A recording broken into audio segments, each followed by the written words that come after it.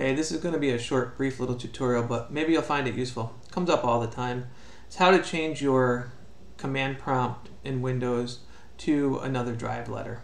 Okay, so if you go into your Start menu and you search for command prompt to launch it, we'll pull it up on the screen here. You'll typically notice it's going to go to like your home directory. In this case, it's my C users Todd. You want to get to the root of that directory, so cd /, and then all you gotta do is type the drive letter you want. So I like to save a lot of stuff to my D drive. It's got all of my space, my C drive does not.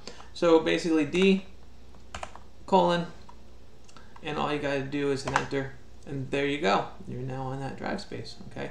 How did we try to do CD D : that was not gonna work for us. So we gotta get to the root of our C drive first.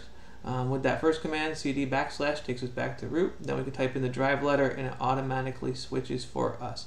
I hope you found this helpful and useful. Please subscribe if you're not a subscriber. Love to hear your comments down below. Thanks everybody for watching.